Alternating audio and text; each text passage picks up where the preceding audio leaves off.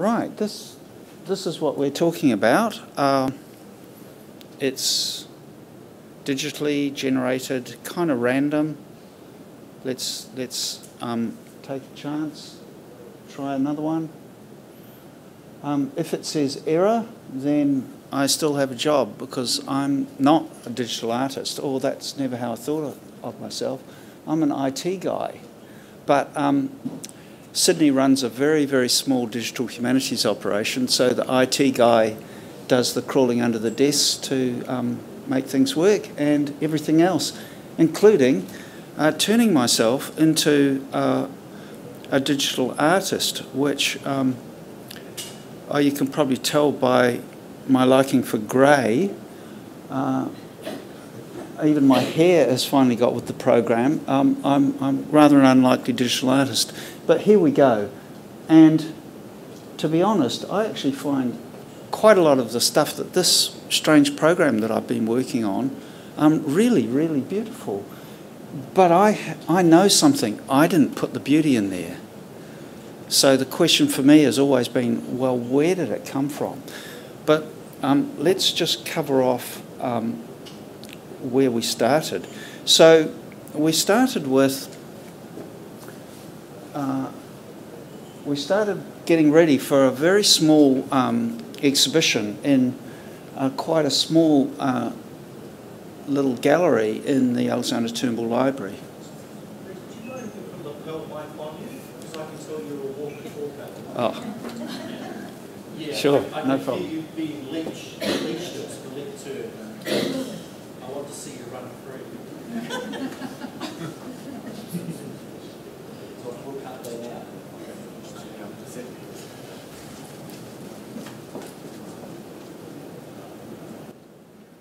Thanks very much. I am a lot more comfortable.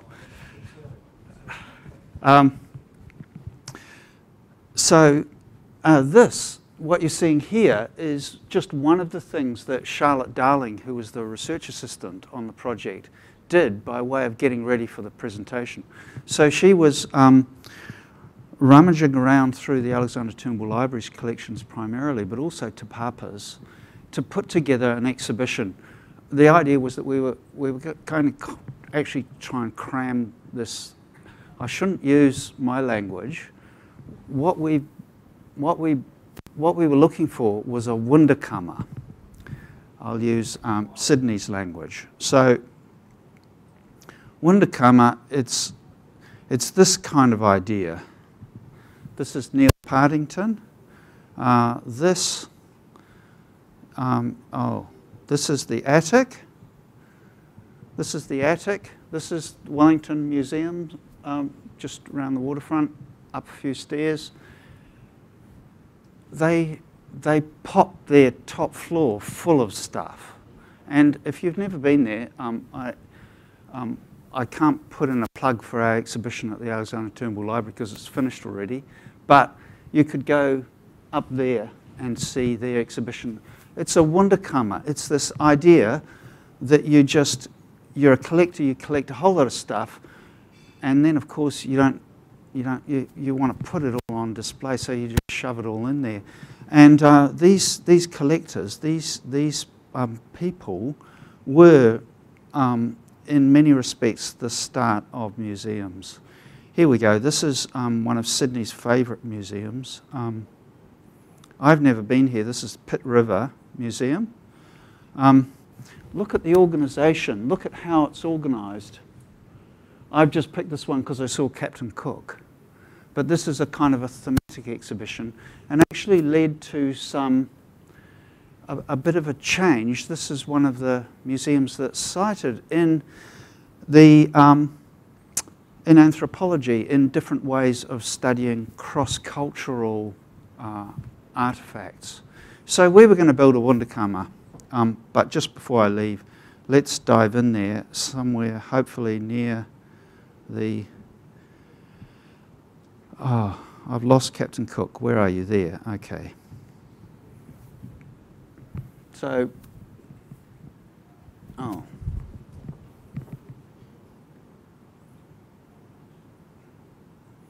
there we go. There we go. That's a wundakama. That's a whole building full of cabinets, wundakama cabinets. So the theory then is that the way the theory works is that we kind of had this ant type of person that would go out and collect. And the ants would then organise their collections. But as you can see in this dialogue here, there's another way of looking at it, which is that it's a spider. This is a fictional dialogue between an ant and a spider. And the spider has this sort of relations and lays things out too. But the critical thing to understand here is that the web is just the way that enables the spider to move. That with the web, if you capture the web, you don't actually capture the person. So, coming back to what we were doing, we were trying to do an exhibition about William Colenso. And this, I think, is the closest thing that I could find to Sydney's conception of what we were trying to do. That we were trying to, this is called a meshwork, that we were trying to do a thematic organisation of the life of William Colenso. And I need to just ask you, if any of you know what William Colenso was doing between 1852 and 1856, that is one of these big white spaces here. You see, he got tossed out of the church in 1852, and he came back as a politician in 1856. And there's very little known. So if you think of this as all of the different ways of tracking William Colenso's progress, then there's a big vacuum. And Sydney's interested in that theoretically and so on. So what she did, this is where it gets really weird, is she went to Mitchell Whitelaw, who's a real digital artist. And he built this thing, a tool called Succession. And it generates things by pulling down images about Newcastle on Tyne. So that's not, for me, a particularly evocative one, but some of them are really beginning of the Industrial Revolution sort of types of creations. That's more like it. And you can drill into that from the pics there. So she said, Rhys, localise that. Bring it, repurpose it to be the digital component of the exhibition on Colenso. So, so we started. Now I'm going to start showing you what I was working on and talking about the process.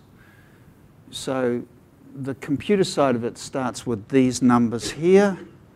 Those numbers happen to correspond to a bunch of sets, most of them mine, but Charlotte's one, and also one that's been around for a while that was done by MTG in Hawke's Bay. So I started with those two, and at some stage I got a chance to talk to Mitchell, and he said that he'd spent 3 months, I think it was, where he spent half his time writing code and developing it and changing it, and half of his time curating the images that his work drew on in order to achieve the aesthetic that he wanted. Now, there are some computer scientists out there, presumably, who are quite happy with the word aesthetic. But for most of us, that's a little bit scary. And the idea that no one's going to give you a specification for what you're producing. They're going to expect that you go backwards and forwards between your data. What you mean, you haven't got clean data. No, you select the data, you write the program, and out of that going round and round and what's in your head, you get to your goal point. Bit scary, but I pressed on, we pressed on. So, next step is this. I had some tools that I needed for that horrid Angular that I was working with, and lots of XML because I was dealing with Digital New Zealand API, and some bits and pieces there that you will recognise if you're very long-sighted. So we won't dwell on that. This is half of it. This is the back room. This is what happens in what passes for a server environment. This is a shell script. You definitely need grey hair for this. I wanted to point that thing out up there. Up there. There's a strange string. That's the Digital New Zealand API. That's my personal API. One of the things that we bumped into was that there were some things that we could do online in an app, and there were other things that we couldn't. And anything that involved the API couldn't be done. We couldn't give that away in a web app. So that's up there. Here we go. This is what that back calculation produces. It produces a set of effectively Digital New Zealand APIs, but it's been filtered. It's been filtered firstly on whether we're allowed to remix it. As a consequence of that, the digital exhibition is not located in the Turnbull. It's probably closest to Te Papa, but there are only 2 or 3 things that come out of the Turnbull, and those are the things that they put into pilot releases to Flickr Commons and other places like that. Most of the Turnbull stuff, they haven't sorted out copyright. And getting entangled in trying to sort out copyright for 100, 200, whatever that number was quite beyond the scope of what we were doing. So a bit of filtering, and some of these are a bit strange. Some of the resources that Digital New Zealand classed as images were web apps or actual HTML pages, and there was a bit of web scraping involved in getting a straight image out of what was supplied up by Digital New Zealand. That's the back end. The front end, well, you've seen the front end. It's a web application. It's delivered, I don't know if you can see it up there, but it's delivered by waitiatapress.gitlab.io/unexpected. So it comes off a pipeline out of Git, that web app. And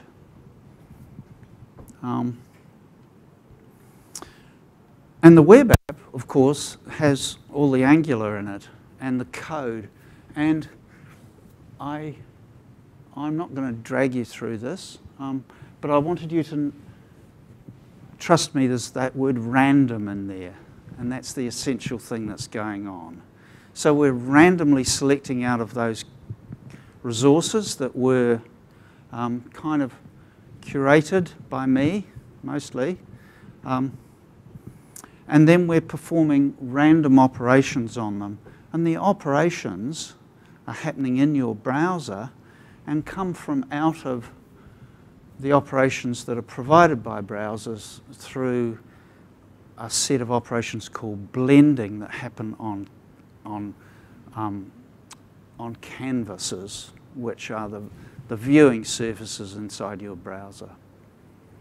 Okay, off the end of it,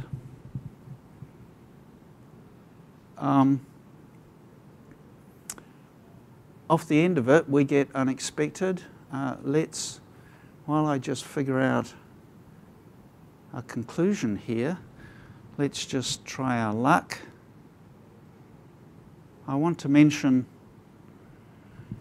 just one little, wow. The best thing about this, if you don't like it, you just push the button again. And then you have this marvelous thing, what's happening in my head? Why don't I like that? Why do I like that? How did that happen? But coming back to Sydney's purpose, the thing is really to provide a new way of looking at those collections. Now, to be honest, I think most of the people who came into the little gallery struggled with what to do with the iPad that had been kind of nailed on the wall, and we didn't get the interaction right. There were actually too many totally unexpected for me issues in dealing with how to get people to interact with a thing on the wall. I spent all my time trying to harden it so that it would actually survive, to really manage to do much about how we interact with it. Really, really challenging issues. I shouldn't be let loose on any type of computing appliance that pretends to be a kiosk, because I can make them go wherever I want. There are a few individuals who visited the Alexander Turnbull Library's gallery during that time that it was on, who also know how to make iPads go wherever they want.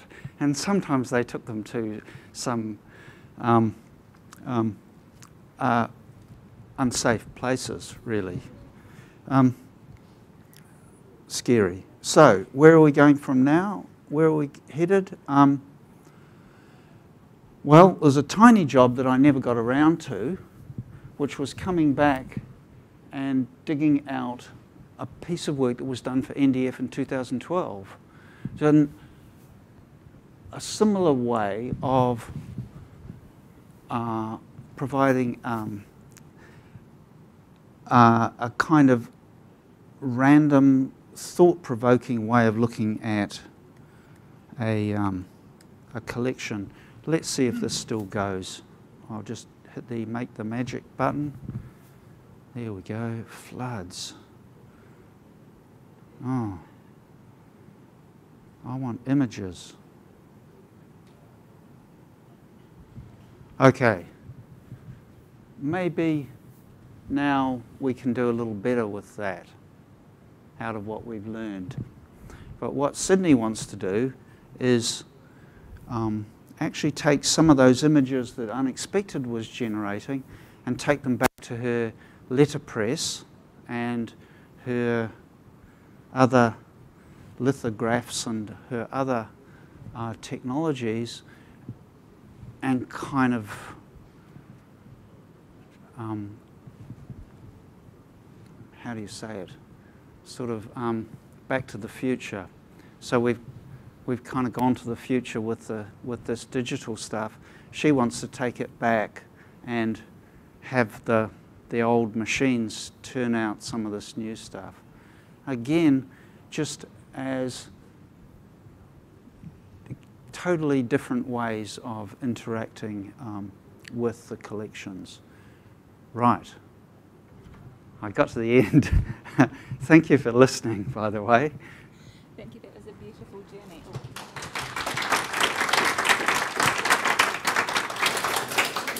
Is this one back on? Thank you. Yeah, that was a beautiful journey that you took us on there. Just before I throw questions to the floor, I have one myself. You're talking about Sydney wanting to take some of those images and turn them into physical images again. When people are generating images through the web app, is there a way for you to save or export the things you create? Great. Okay. Thanks for that question. I completely forgot one of my tabs. 2 months ago, I filed an issue in my GitLab, allow a composition's URL to be saved and have it regenerated from that URL. I should have been able to do that in 5 minutes. It's a relatively straightforward refactoring of that Angular code. But in the meantime, Angular's moved on. It's a whole new version, a completely different tool chain. But the plan is that that's going to give it. So if you like, the random pushing the button is going to generate a URL, and you can bookmark that, and whenever you want, you can just bring that URL back to life in your browser, and the browser will recreate. So we'll put all the random bit into the generation of kind of like a code, and then the browser can just rebuild that whenever you like. As you can see, I started, I've made the issue 2 months ago. I've created a branch. I've done lots of work. It's pretty pathetic at the moment, but it's coming. It's coming. It was supposed to be ready today, but. Any questions from the floor? Is there any plan to allow people? Sorry, is there any plan to allow people to choose a few images to then generate the artwork? Or is it always going to be random? With the caveats that, well, maybe it's time that we actually talk to the Digital New Zealand people. This would be a strange but a wonderful way of doing something new with the stories that people generate on Digital New Zealand. So that would be over to them, and of course I think they'd be most welcome to do that. Halfway houses are a little bit tricky because the press doesn't really want to be in that particular thing, but there are certainly possibilities. If Mitchell's okay with releasing that code, I think it's probably time we had that conversation. Sydney had that conversation with Mitchell, and if he's okay with that, then we'll just be making the whole GitLab project minus my API key available. So I hope there's progress on that one way or another. Any more questions? No? Okay. Well, join me in thanking Rhys again for this presentation. Thank you.